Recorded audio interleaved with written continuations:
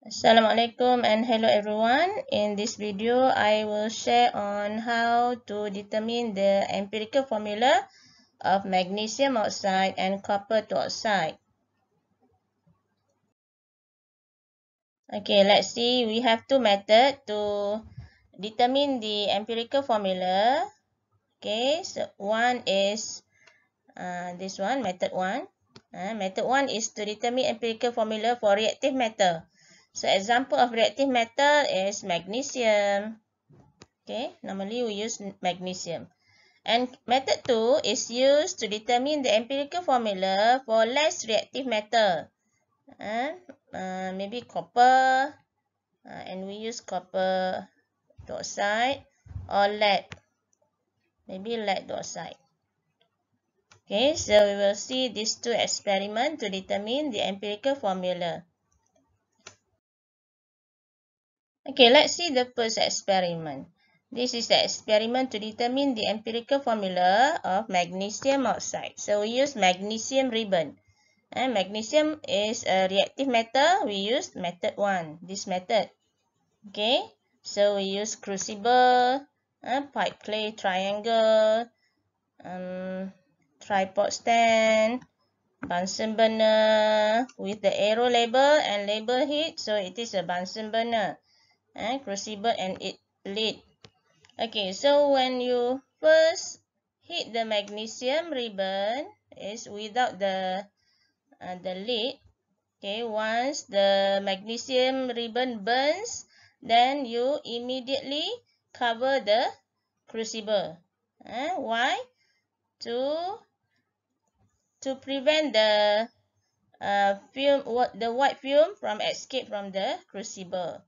And then during the heating, once in a while, you open the crucible to allow the oxygen to enter the crucible to support combustion.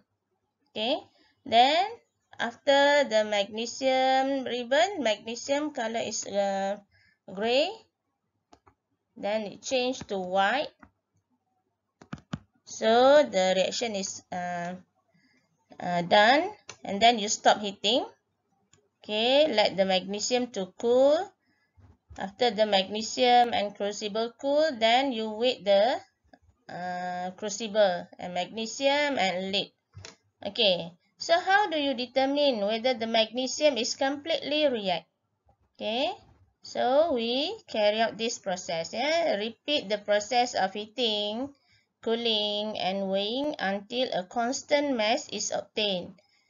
So you repeat these three processes, heating, cooling, and weighing, until a constant mass is obtained. Why do you carry out this step? To ensure that magnesium is completely react. Okay. So this is the experiment to determine the empirical formula for reactive metal, for example, magnesium. Okay, the second method, this method is to determine the empirical formula for less reactive metal. Less reactive metal, maybe copper, you can use copper and lead. Okay, so you use oxide of metal, not the pure metal, oxide of metal. Okay, so this experiment can be divided into three parts. Part A, Part B, and Part C. Okay, Part A. Part A is the where you produce hydrogen gas. The reaction that produce hydrogen gas. So we can use zinc here and hydrochloric acid here. You can use metal and acid. Okay. Look at the position of T-cell funnel and delivery tube. And the position of T-cell funnel and delivery tube. Okay. So when zinc react with hydrochloric acid,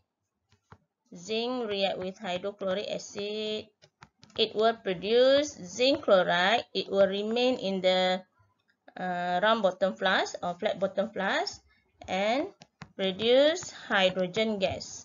So hydrogen gas will flow through the delivery tube. Okay, and then go to part B. Part B where you have a U tube there with X. What is X? X is anhydrous calcium chloride. Okay. Anhydrous calcium chloride, the function is to absorb moisture from hydrogen gas. To absorb moisture or to dry hydrogen gas. And then the dry hydrogen gas will flow to the combustion tube in part C. In part C is the main part of this experiment to determine the empirical formula. Okay, so you have combustion tube there with a hole at the end of the combustion tube here. Okay, so for a few minutes you let the hydrogen gas to flow into the combustion tube for a few minutes. Then you take a sample of hydrogen gas there and check whether there is air or not inside the combustion tube. So how do you ensure that there is no air in the combustion tube? So you bring a burning wooden splinter and put into the mouth of the test tube. If there is pop sound is heard, means there is air in the combustion tube. So you repeat the process. Let the hydrogen gas flow inside the combustion tube. Okay, and then collect a sample and repeat the process. You test the gas with burning wooden splinter. Bring the burning wooden splinter into the mouth of the test tube. Until there is no pop sound is heard. No pop sound. No pop sound means there is no air in the combustion tube. Okay, once there is no pop sound produced, then you start heating. You start heat the oxide metal.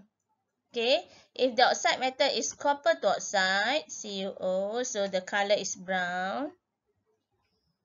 Okay, then you heat. How do you know that the copper to oxide has been reacted? So now is copper to oxide react with hydrogen gas. So what happen is it will produce copper and water. So we know that the color of copper is brown. So when black solid turns to brown means the reaction is already occur. But how do you ensure that the copper to oxide is completely react to form copper? So again, you repeat the three process: heating, cooling, and weighing until a constant mass is obtained. Okay. So there's two observation in this experiment. One is black solid turns to brown, and another one you'll see at the end of the combustion tube, you'll see a colorless droplet. A colorless droplet. What is the colorless droplet? It is water. How do you verify the water? By using cobalt chloride paper. Cobalt chloride paper. The blue cobalt chloride paper will turn pink. Indicates there's water. The colorless droplet is water. So this is the experiment to determine the empirical formula for less reactive metal. Okay.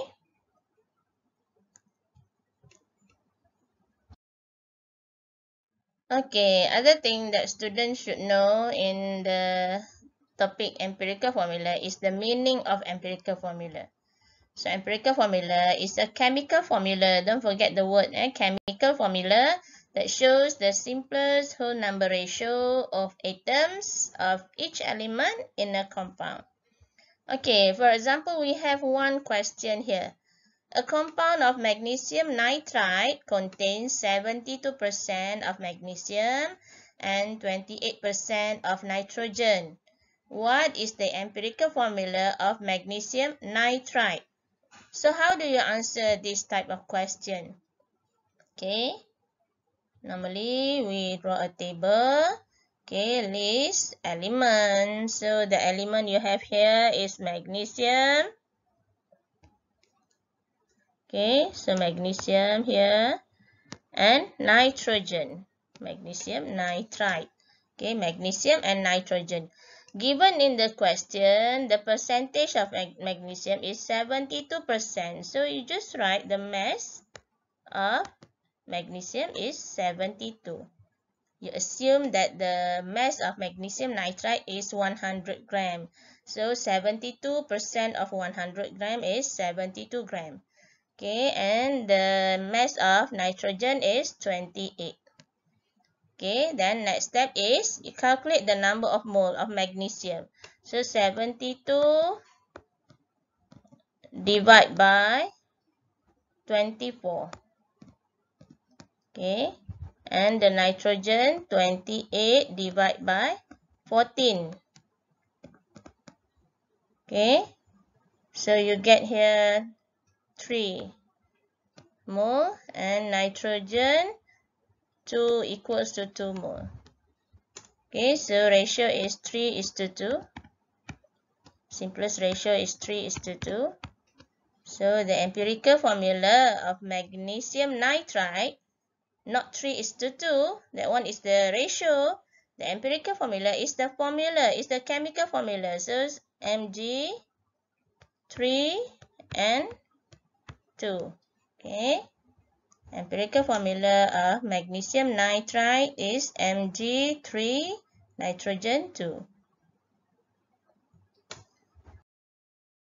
Okay, so that's all for this video. Hope students can understand the explanation given in this video. See you on next video. Bye.